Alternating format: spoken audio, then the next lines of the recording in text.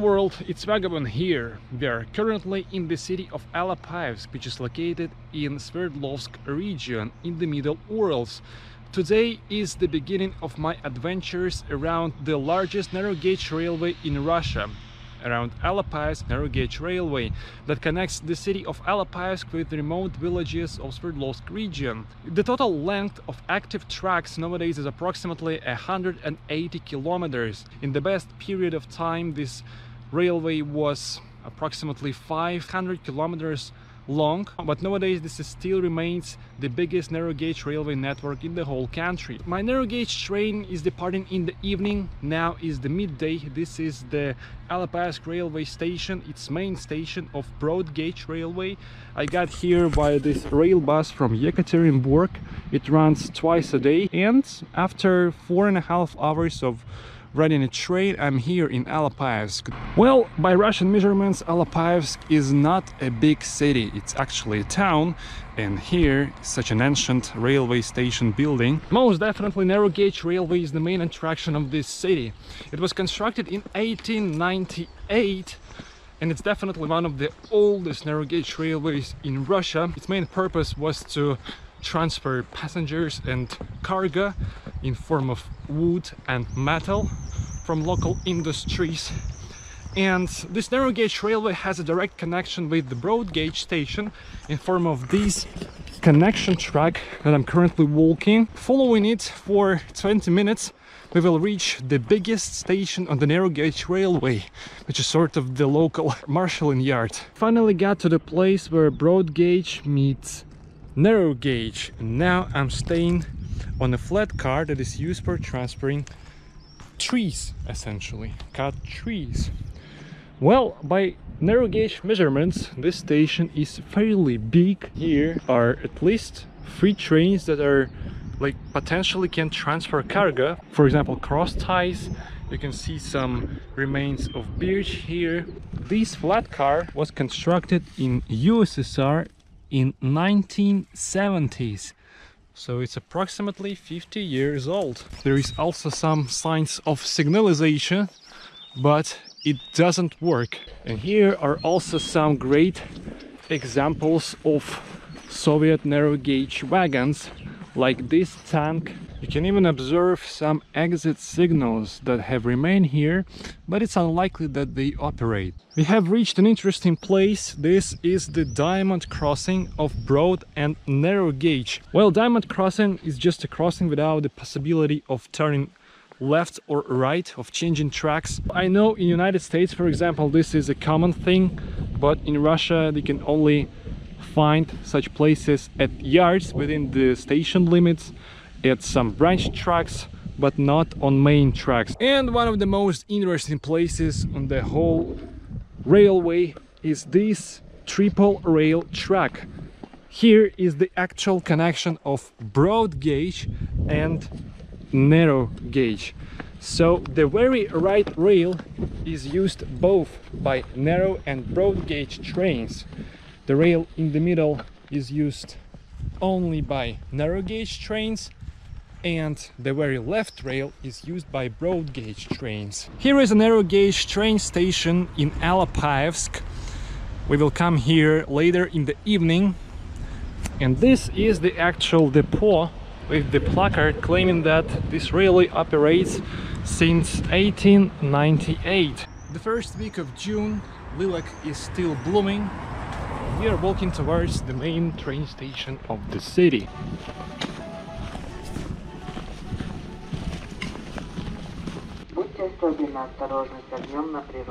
This building was constructed before the revolution. It was actually built in 1912. Look at these wooden columns. But also look at this map of the railway network in the whole country of Russia and also post-Soviet territory. So essentially this is Moscow, here is Yekaterinburg, and this is Alapayevsk, where we are currently at. This is Sverdlovsk subdivision of Russian railways. You see that railway network is highly developed in European part of it, but when it comes to Siberia, here is only Baikal Railway and Trans-Siberian one. Right, now I'm going to the village which kinda neighbors Alapayevsk in this local train that consists of 2-seat carriages. I need to cover approximately 20 kilometers in this train, so it's not going to be a long ride, just 20 minutes. The ticket here is also very cheap, something like 30 American cents. I'm temporarily leaving Alapayevsk and go on a broad gauge commuter train to the village of Verkhnyaya Sinichyha to take a narrow gauge passenger train that runs across that village and terminates there. On the Alapayevsk Narrow-Gauge Railway there is a number of local trains connecting small villages near Alapayevsk.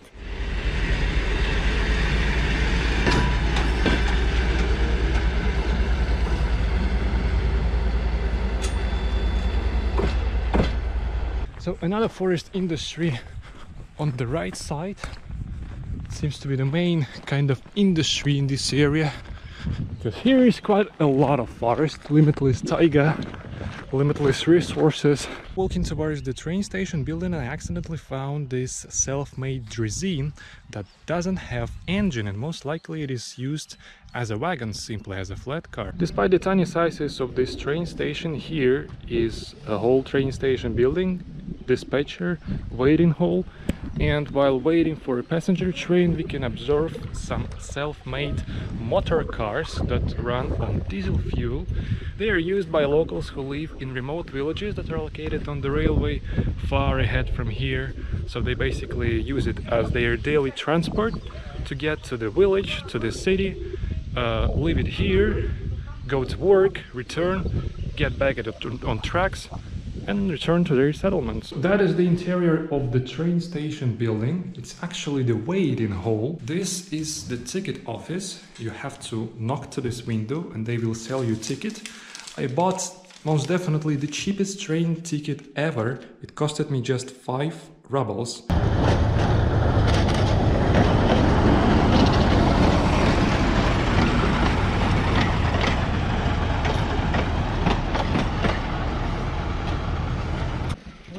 Чё?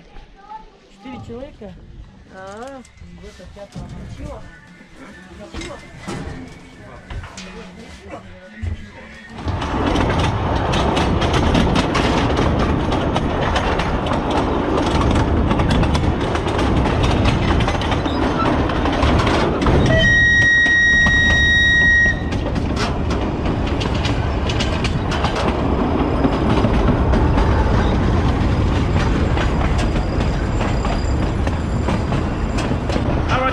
Is now going via Verkhnyaya Sinichyha village. Just one wagon, not that much passengers, but still interesting.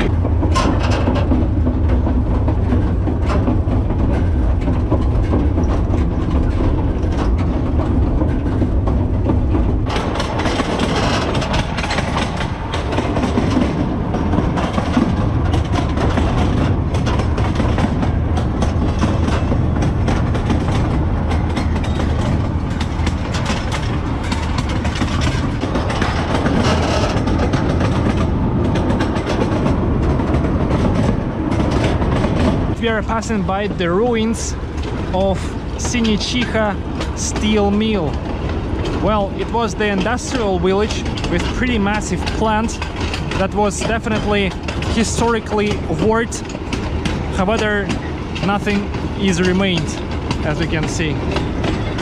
Well, that's the interior of a passenger wagon. This is a classic example of a passenger narrow gauge wagon, with the only difference in form of stove heating, because these trains operate even in the winter and therefore it's quite cold in this area. Therefore they installed this stove here.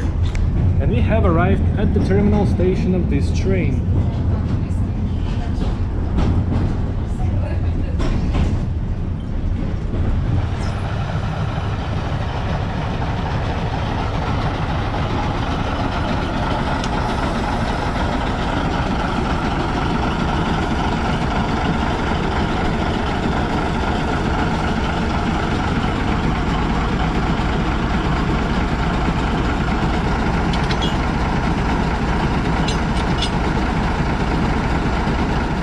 On the same train, I returned to Ugalnaya station, after which I hitchhiked to Alapayevsk to take a long-distance narrow-gauge train that inspired me on this adventure.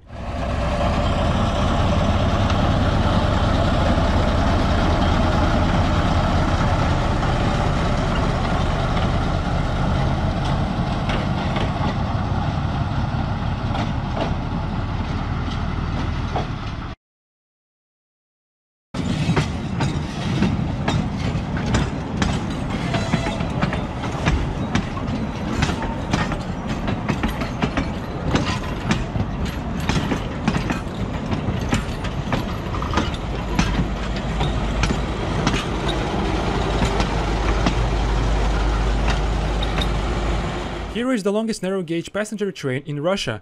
It runs from Alapayevsk Narrow-Gauge Station to Sankina Station in Sankina village, located in 110 kilometers from Alapayevsk. The journey takes 5.5 hours.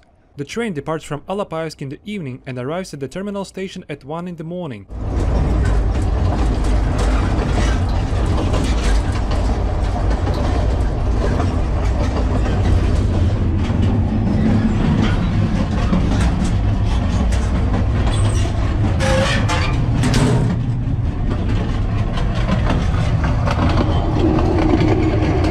There are several villages along the way of the train. Each village can be reached by car if necessary, but train is a popular means of transport here. The train runs 4 times a week on Monday, Thursday, Friday and Sunday. The train consists of 3 wagons, 1 seat class wagon and 2 sleeper class wagons. I'll take the sleeping car on the way back to Alapayevsk. The ticket from Alapayevsk to Sankina costs approximately 100 rubles in seat class and 170 rubles in a sleeper. There are 6 intermediate stations along the way. At each station the train stops for several minutes. Freight trains with timber also run on this railway, but I didn't see them during my journey.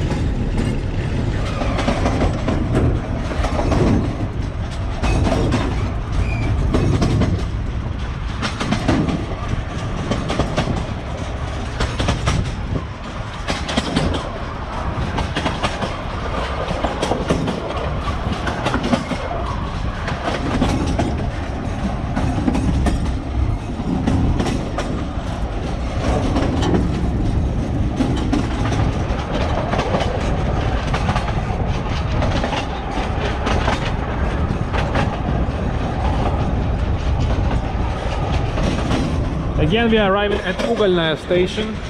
We have been here today twice. That is the actual consist of train. 3 wagons, one of them is seat class and 2 platzkart. I will ride them on the return train.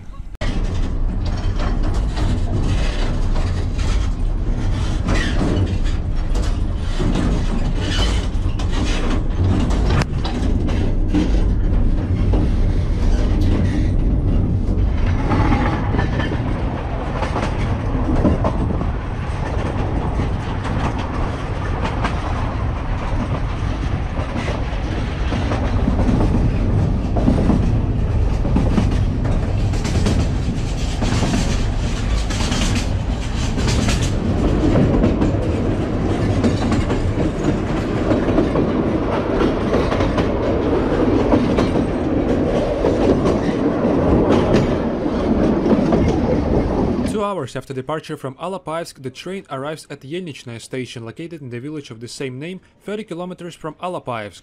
The population of the village is declining every year, and the general abandonment was clearly visible. However, there is a lovely wooden station building with a waiting hall that is still open for passengers. In addition, there is kind of the depot that looks semi-abandoned but probably still works.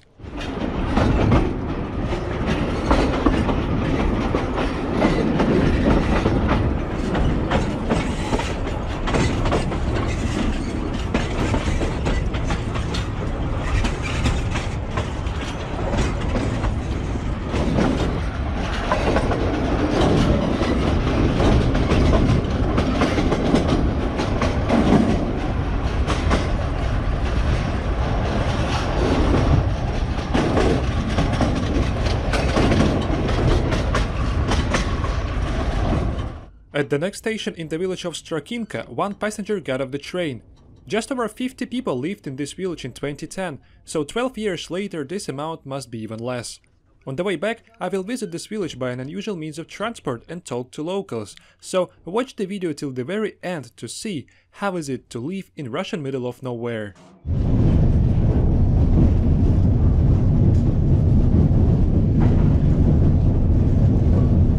At midnight, the train arrives at Muratkovo station.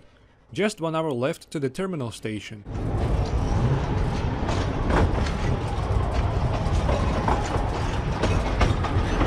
Well, we have just arrived at the terminal station of our train, 113 kilometers from Alapayevsk. In half an hour this train will go back to Alapayevsk. Now there is going to be some shunting and then it will go back.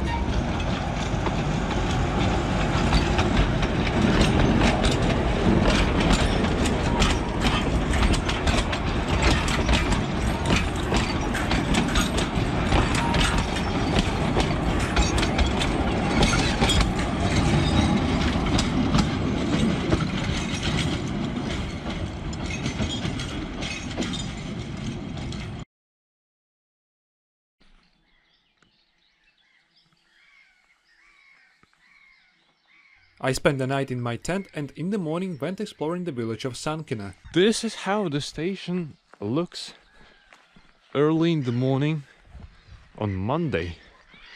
Not a single person aside from a dispatcher, not a single train, I mean locomotive. Well, perhaps there still be some actions today, because I have already heard the locomotive twice. Firstly today at night and just 10 minutes ago when I was packing my tent. In Sankina there is a locomotive and wagon depot. There we can observe some interesting units of railway transport. For example, these tanks that can be designed both for transporting water, drinkable water and oil. Also, I'd like to point your attention on this caboose. This is actual caboose, which is coupled to the very end, to the very rear of the train. Here is a window, from there you can observe the movement of a train. Well, here is also a diesel locomotive, class 2-4. It's like age old, but it's still operative. If we follow this trail down the railway for, I don't know, maybe for 50 kilometers or maybe even for 60, we will end up in the village of Kalach, which is populated by just a few people, and that would be the terminus of this railway. I'm just casually walking by the railway and accidentally found this motor car in the bushes. Most likely it is operative by locals who live in remote places and just come here for work and stuff.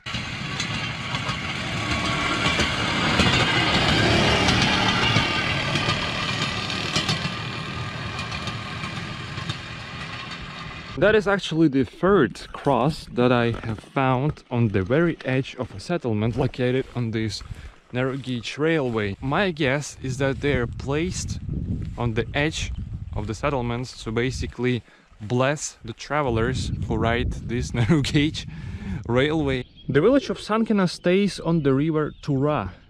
It's massive and it has a railway bridge. The bridge itself is new. It's fully reconstructed, but look at these constructions. These are ice breakers. Well, during winter, the layer of ice becomes very thick here, and to prevent the ice from breaking the pillars of the bridge, its foundation, I mean, locals created this kind of protection in form of construction. Consisted of rails, metal pipes, metal balks.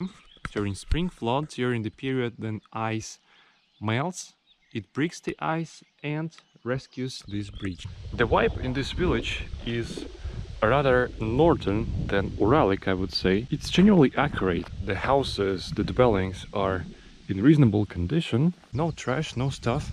This is a public water source. You basically open this door. I have already opened it. You kinda do this here is fresh water. People plant flowers and vegetables here. The season is just beginning. The fire department in Sankina is also entirely of wood. There are 2 garages for fire machines, such outstanding wooden fence. I've just talked to a woman from village administration, and she told me that most of people who live here are retired. Most people simply don't work, but those who work in forest industry, on the railway, and most likely they just grow plants for themselves, and that's it. So not that much job opportunities. Anyway, I do like Sankina. It's so accurate, it's so attractive. Just look at this house. This is one of the funniest rides I've ever had in my hitchhiking experience. I'm riding in this kind of trailer with equipment for fishing, and here we are.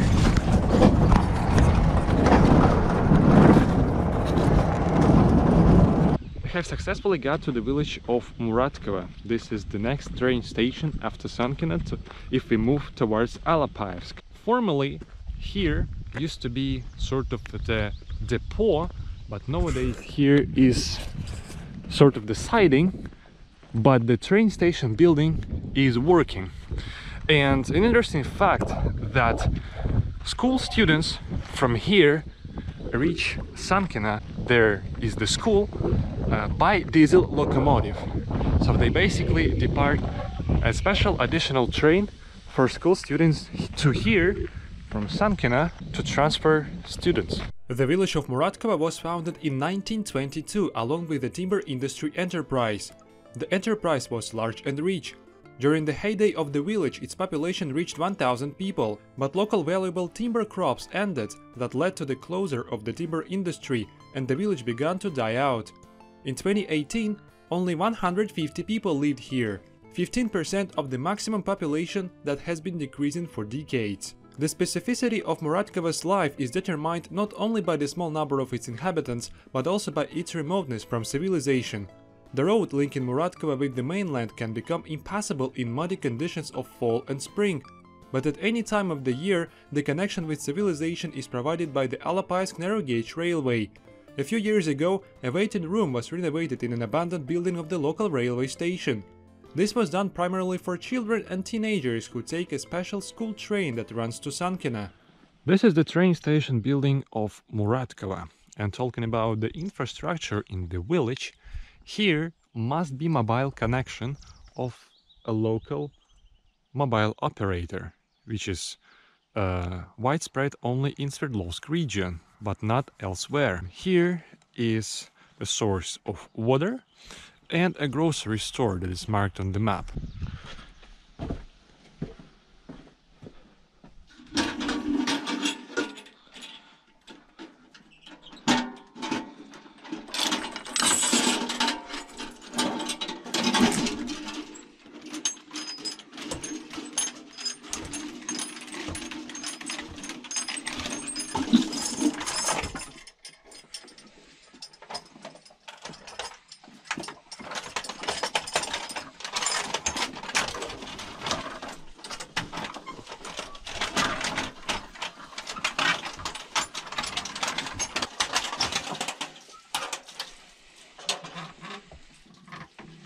You guys remember that I showed you the cross in Sankina that kinda symbolizes the God bless, as my assumption.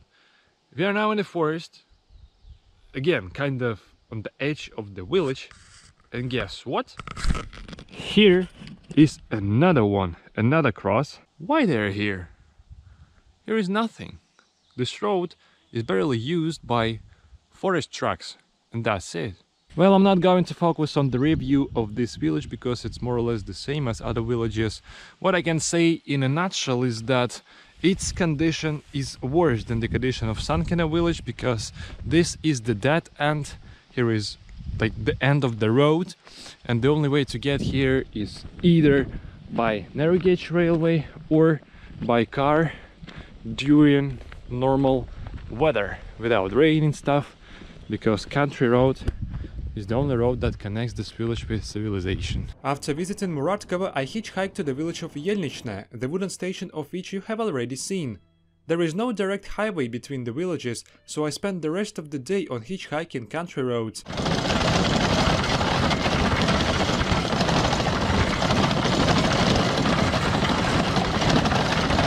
A resident of Yelnichne, Vladimir, gave me the last ride straight to the village. He was definitely inspired by the idea of exploring the narrow-gauge railway and offered to give me a free ride on the so-called Pionierka to a neighboring village.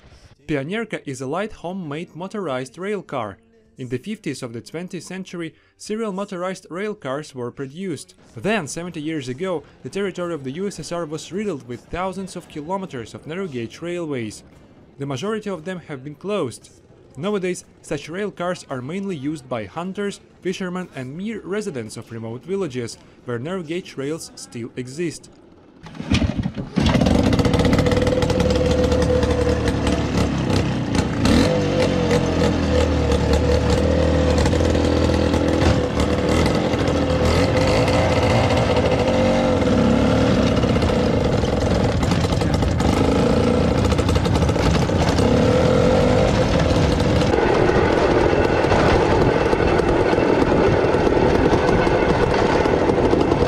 Стрелки, они вообще ручные?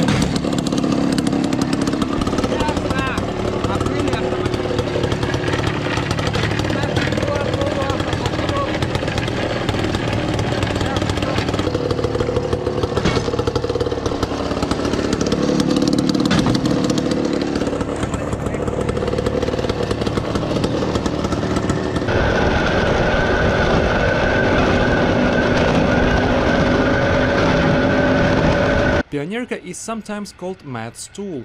This slang name quite accurately characterizes this means of transport.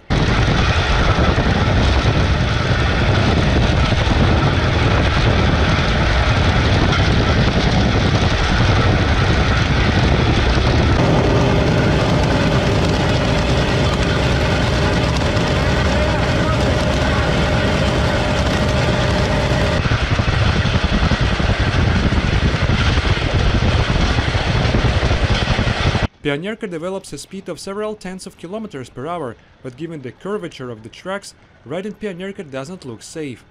Nevertheless, in just 15 minutes we reach the village of Strakinka.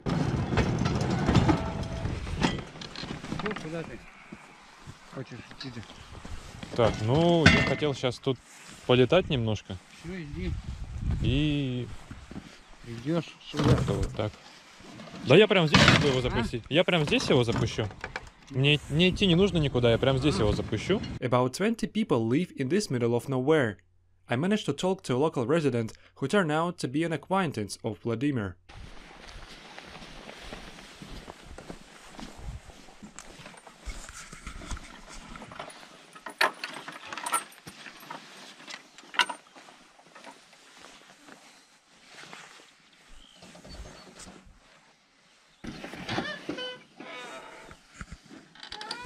Чего носимся? Да вон мне корреспондент. Здравствуйте. Расскажи ему про деревню. Ой, не, ничего не рассказывать не буду. Понятно. Сгоняли мы на рыбалку на Курью с Ваней. По тазику поймали за 3 часа. Да. Все, и домой сразу. А что к Жолобову не зашли? Ваня внука брал, а сейчас мы у него и О, остановимся. все расскажет, надо. Вот. Ему 80 с лишним. Все понятно. Он подрос. Ты что, как сам? Да ничего, нормально все.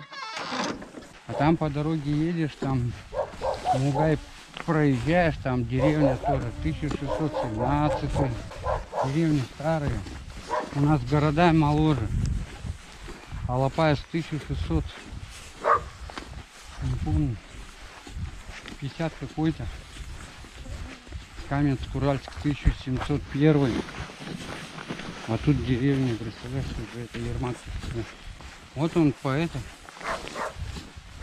по Туре, потом на Тагил, а с Тагила до Чусовой 80 километров. Представляешь, он эти ладьи-то перетаскивал.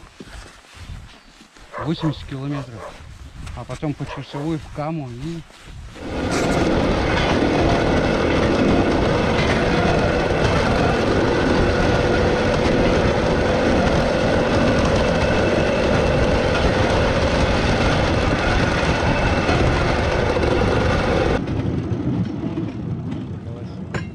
Сейчас пойдем, он здесь.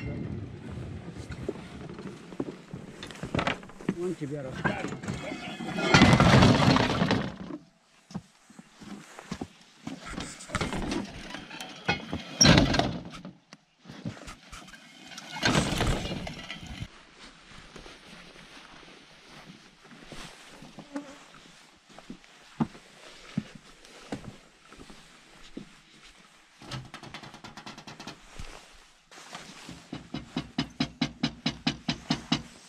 Здравствуйте. Мы тут с Ваней ехали, тебе махали. Сережка Пырин, да это.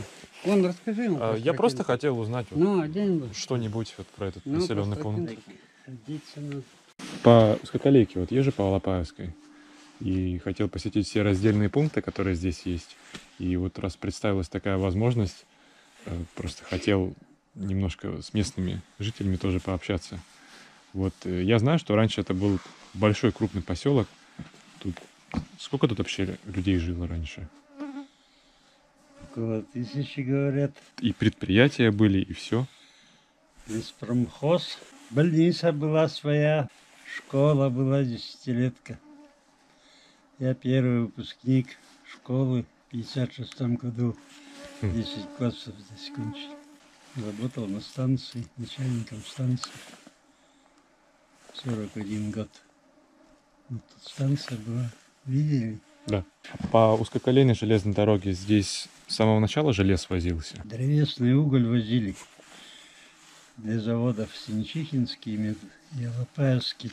Вот в войну только на древесном угле и работали. Кокса-то не было, да. Кокс с Украины было, когда Украину немцы захватили. Все, вот только надежда на древесный уголь. Не зря сталь-то выплавлена на древесном угле. Считалось лучшей. 3/4 тут сделали. Тигры чуть не в упор стреляют и не может прошибить. Он группу сказал забрать и увезти на завод. Узнать, что за сталь. Ему сказали. Сталь выплавлена на древесном угле. Древесные. А печи-то закрыли. Стали лес рубить. И вот. Своя база была. Продукты привезут сюда. И если со участков, потом на мотовозах. Мотовозы были маленькие. В Синчихе был металлургический завод, который относительно недавно снесли. Да. Градообразующее предприятие было. Вот завод там 5 паровозов, депо было в Синчихе свое. 5 паровозов только работали на завод. Широкой-то не было. УЖД все. Вот перегрузка. А потом широкая-то подошла, и паровозы не надо стало. Депо ликвидировали в Синчихе. Мне вот уже рассказали то, что здесь так интересно было устроено, что в Паншино, да, там жили вот военнопленные. Известно ли вам какие-то случаи конфликтов между ними? Я помню, что пацаном был. Ехали вот в поезде. Сколько мне лет было? Лет 7-8. Вот в Осиновке этого немца посадили в больницу ехать. А ехал фронтовик без ноги. Как раз в этом поезде. Он увидел, а он на него с костылем. А тот, что он с конвоиром был, все. Тот мне дал. Голову так понурил, вот он не виноватый тоже, этот немец. А тот тоже без ноги, вот с войны с этой. И не дал этот конвейер, он бы его ударил костылем, может. Вот такой случай помню. А тут вот они на Бабушкина много, без Моденова много их жило. Паншина их много было. Нет, вот 9-м. дорогу ту строили. Не больно кто заболеет, прямо у линии выкопает могилу, схоронит. После Сталинградской битвы их, да, куда-то кормить их. Ну, это группировку Павловича, когда... Ну, чем-то занять их надо. Вот они вот эту дорогу в Серов, я помню, что они строили. Когда начался общий упадок? Сразу после развала Союза или это еще при Союзе начали люди отсюда уезжать? Вот леспромхозы стали закрывать. Все. Это когда начало происходить? Какие года? Горбачев как к власти пришел. Вот какие-то все хозяева появились. Горбачев как к власти пришел, это в 85-м. Пятом Да, 85-й, 86-й вот год. передали ленинградцам это все дело, а им только прибыль надо. Они об людях нисколько не беспокоились. Все, вот давай, все разваливаться, все. Позакрывали, все поехали кто куда. Но я доработал еще в 97 году, вышел на пенсию. Все нормально было еще. Поездов-то сколько шло. Ой. Вот, дома возле линии так. По 12 груженных проходило в сутки. Самый пик 65-й, 60-е года это все. Каждые 5 минут состав такой. Вот я говорю, по 12, Интенсивность была. по 12 Каждые 5 минут. груженных вот проходило за сутки. It's 4 a.m. at Yelnичная station. There I spent this night. The general atmosphere in this village is depressing, to be honest. Quite a lot of abandoned dwellings. Formerly, there were more than 1,000 of residents. Nowadays, barely 100. Despite the fact that they paved the road here, now it's easy to get to this village by car. Despite regular passenger traffic on this narrow-gauge railway, this settlement is still dying.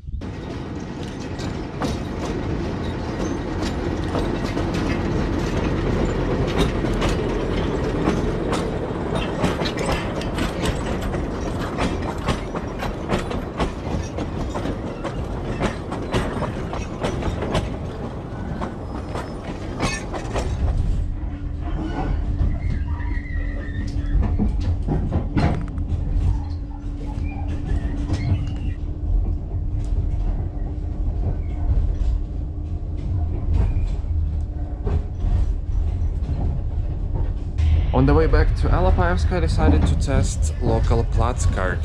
These are absolutely unique wagons that are only used here on this railway. This Platzkart differs from a regular one in terms of the size, because of course narrow gauge railway is smaller than broad gauge, and therefore here are smaller amount of places, 24 totally, but also 2 levels. This bank is also usable.